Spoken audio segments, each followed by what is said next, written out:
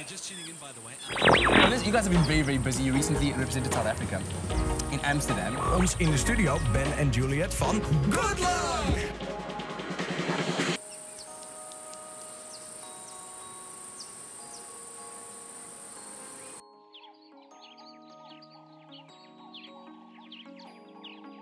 It's exceptionally demanding industry, this, when you, in the modern day music world, when you have to handle everything. You have to handle the shows, the marketing, the making of the product. Writing is a very personal and difficult thing if you have been using the opposite side of your brain for too long.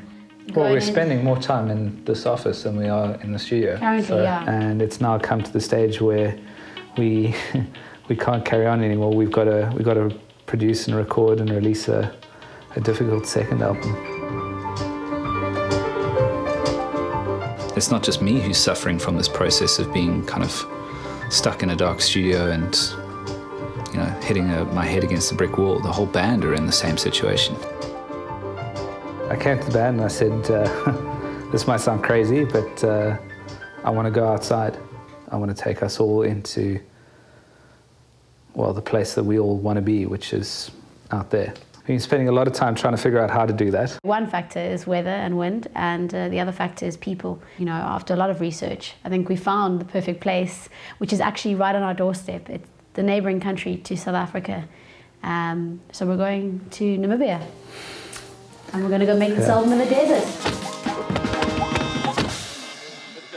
It's, I think, 5 o'clock in the morning, and we've managed to get whole recording studio and a camera studio into 5 little minis. We've put together a really amazing solar panel power setup that is going to power everything.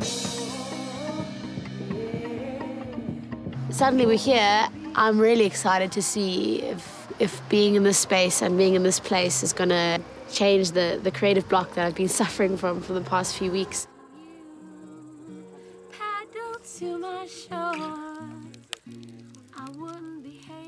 I want to record not only the band, you know, working their instruments and Jules's vocals, obviously, but I also want to capture some other crazy ingredients from Namibia. You know, it's such a vast country, it's got such diversity, and there's just all these little opportunities that in my research, I've sort of discovered along the way.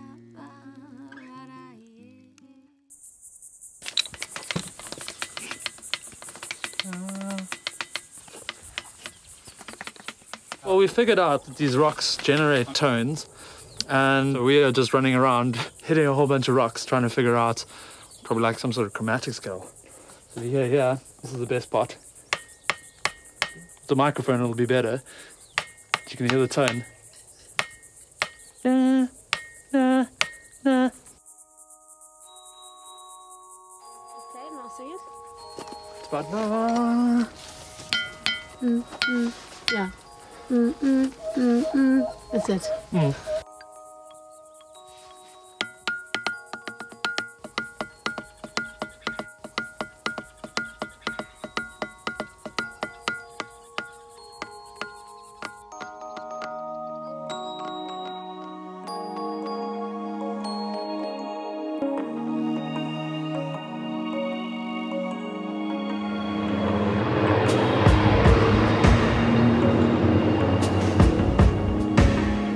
Tosh is really the only place where I'm going to get a chance to record animals with my parabolic microphone.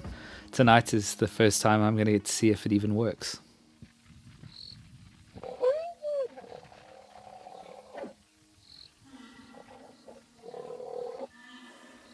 Raiven and I have been talking about how we want to utilize these sounds, and one of the ideas is to sample those low grunting noises, put them into a keyboard synthesizer, have them playable across the keyboard. Basically that means that I can take the grunt of a rhino and use it as a bass line in one of our songs. So we're just hoping that maybe we're going to get something tonight, but if not, we at least made sure that all the equipment's working.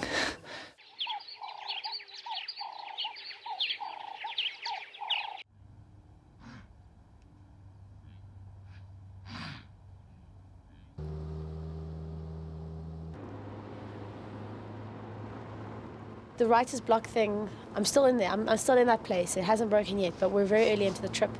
But breaking into this environment, already I'm feeling a lot more rejuvenated, and I think seeing all this open space and just being at peace is going to really help me get back into a place where I can write beautiful melody and lyrics. And that's my challenge on this tour, is to be able to write something extraordinary.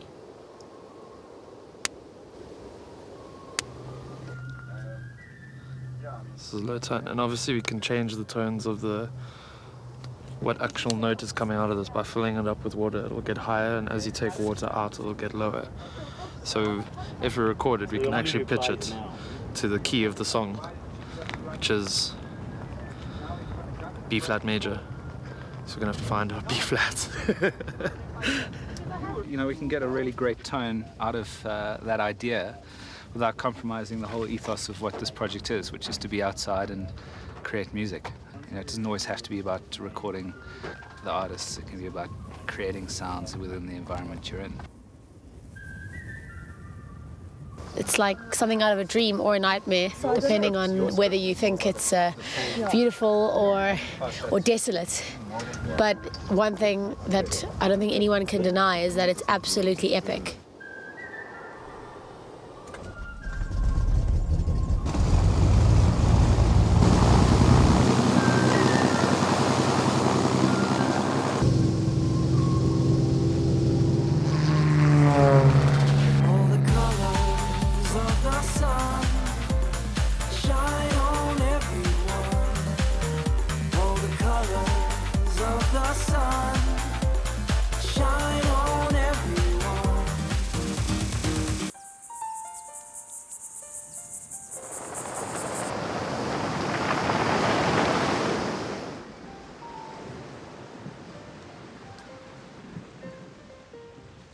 It's our first sort of mission out towards the sea, so we're going to be recording the noise of the waves and the sea and the way the water rushes up and down the shore, which I'm really excited about because it's one of the most natural forms of white noise that you get in nature.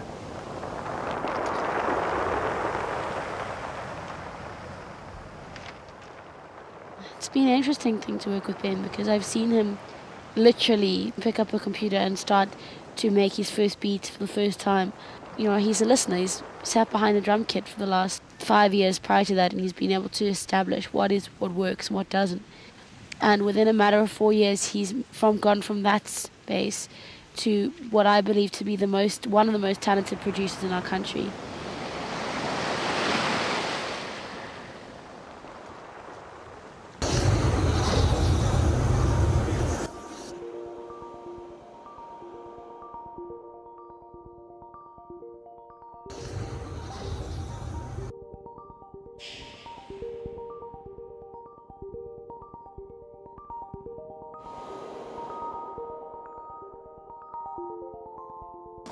You know, walking 5 kilometers, carrying 50 kilograms. I'm alive. There's wind starting to come up now, but that's because the temperature's changing.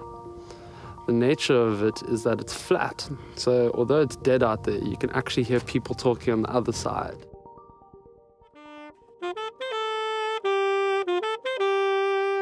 It's definitely the most exotic place I've played my horn. It's really nice. It's a bit of a challenge because the air's quite dry here. It's quite inspiring, just like open your eyes and look around and just like think of something and let it come out your horn. Are you ready to do a take? Okay, let's go. You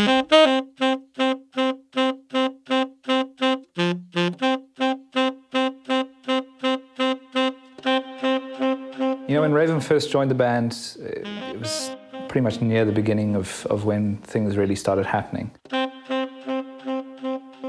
He came on board to play sax and keys, and it's just sort of grown into this much bigger involvement. And you know, he's such an integral part to the band now, and I suppose we're really grateful to have someone who actually has musical experience and a degree in music.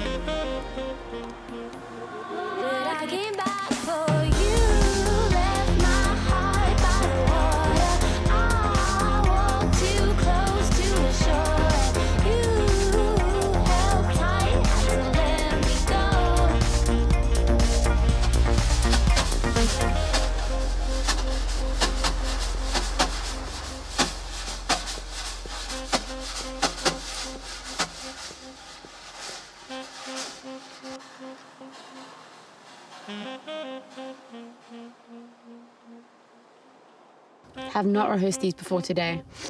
Verse 1 and 2, obviously I've done a little bit because we had it as a reference track.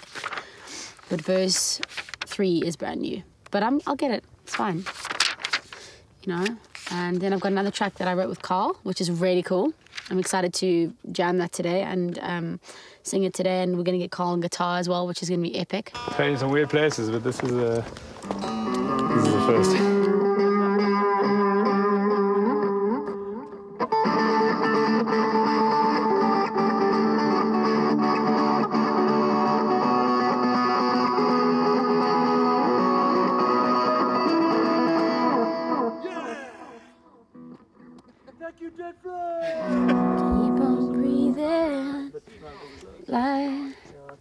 So many different kinds of genres in it in the dance music world. The most interesting thing about it is that all of these EDM genres are going to be recorded outside in the sand. Here. 5, 6, 7, 8.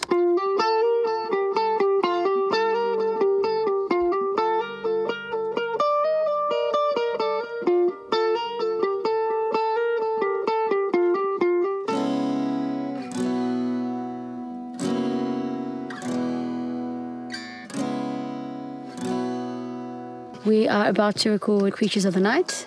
Actually, one night I walked through the kitchen and made myself a mug of Milo and just sang it at the kettle. And then thought it was quite cool and called up Ben and I was like, yeah, got this really cool hook. But the darkness unites, puts our minds in this fight, and a feeling conjures up inside.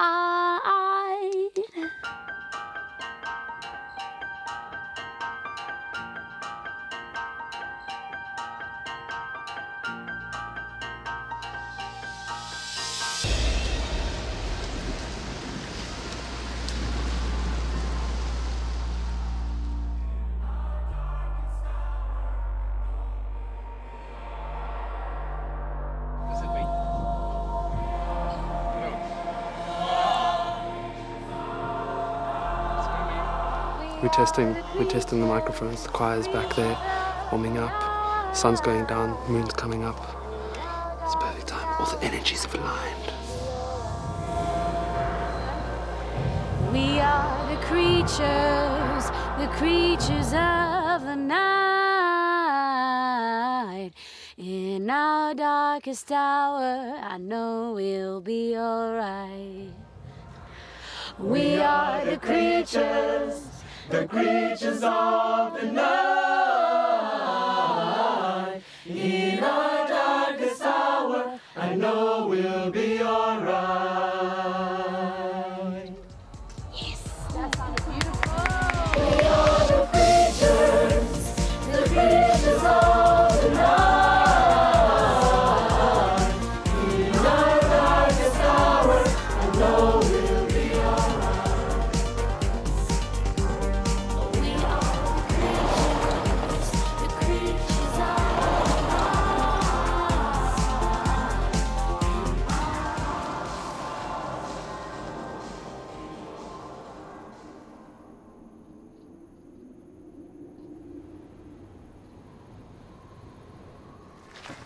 The name of the game today is Reverb.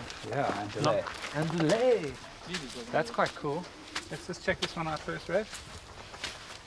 We encountered one of the natures of a Commons-Cop room. If it is more than 50% sand, it will be dead, and therefore reverb will be non-existent. Yeah. Although there's a room sound here. There's a bit of pre-delay, but not Check enough. how little creatures have walked up. Walk with me over to the window. Stand still for a second. Just going to pick up that spot. Yeah. The cool thing is that the wind is not blowing really at all now, because obviously there are no windows. It's kind of weird.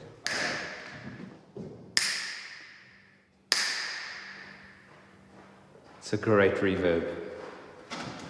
Eh? Cool reverb, eh? Quite intense though. Playback recordings that we did earlier on the trip. just so that I can capture the reverb of the room. So essentially what you do is you put the speaker on one side, shoot the sound down there of whatever, if it was Jules singing in Dead Flay or Raiven playing sax there, put a microphone at the other end.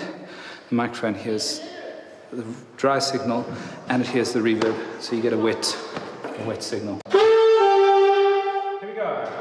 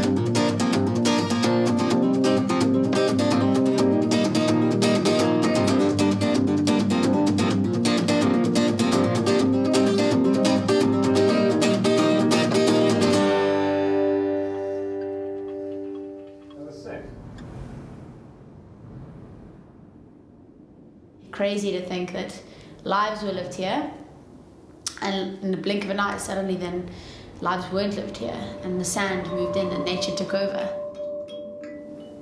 It's quite remarkable, and it's quite special, really, I guess.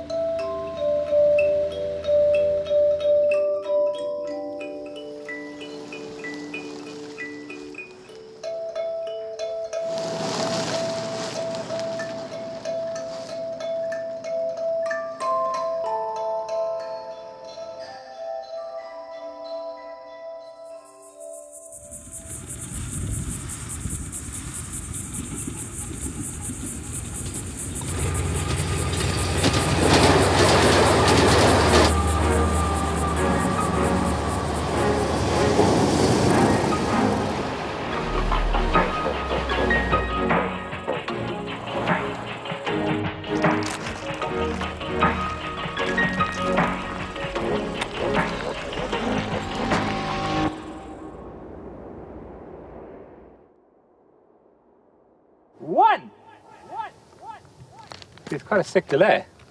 Do you hear that? Yeah. Basically what I'm going to do is on the polarity pattern of this microphone has two large diaphragm condensers on the inside, which if you look through the sunlight you might be able to see. And essentially what we can do is we can select the figure of 8 pattern here, which allows us to record sound on both sides of the microphone. So it's the perfect kind of mic to actually send. You're going to lower my microphone down into the canyon. Ben, are you crazy? Yes, he is. No, you're not, Ben. There has got to be a better microphone, Ben. Not my microphone. Wanneer bekommerd wees? I am bekommerd. And how are you going to attach it? With a mic cable. Ben, they don't click in. They don't have figure of 8 polarity. Is this going to be like the it's end of either the this or the C12, Jules. You decide. I need that backpack.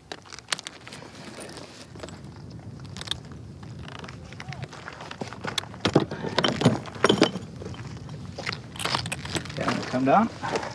You gonna be okay? Yeah.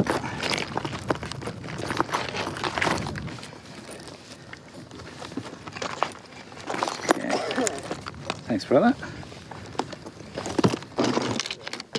No, Ben. And there we are, ladies and gentlemen. which means I need it wrapped around a sturdy rock.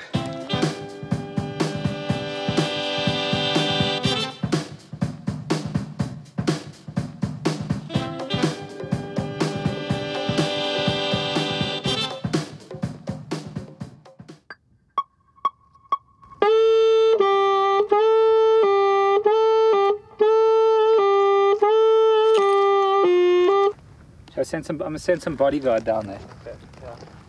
Would you be my Would you be my bodyguard now? Are you impressed now? It's impressive, but it's also stupid. It's impressively stupid. Would you be my bodyguard? Would you take me home? Would you be my bodyguard? I don't wanna be alone.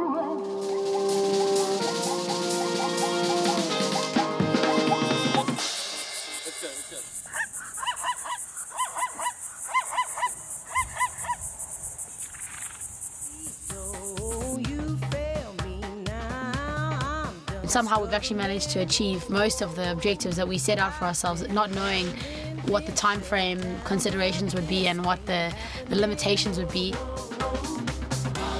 And I'm feeling excited to get back, and I'm feeling amped to get back into the studio and finish this album and take everything that we've managed to capture outside and put it together and make this the best album that we've ever made.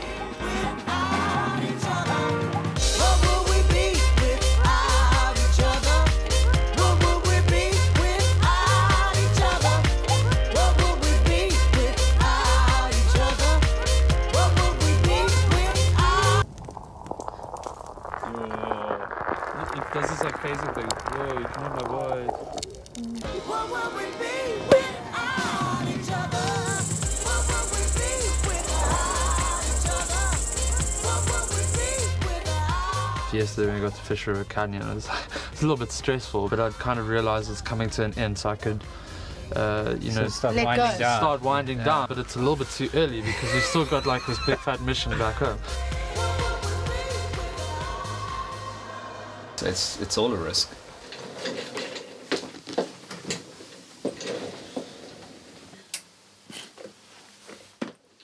Everything that you're putting out is always going to be judged. Music's so derivative these days, and people are always going to listen to what you do and sort of hold it up against something else.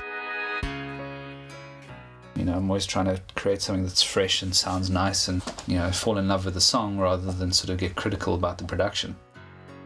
I mean, the whole previous album was always just a sort of a process of trying to find something that's good enough to release. And with this album, I mean, it's really cool. We've got really cool content. It's like having really amazing ingredients, you know, like the ingredients are really cool. And it's now up to me not to overcook the fillet steak.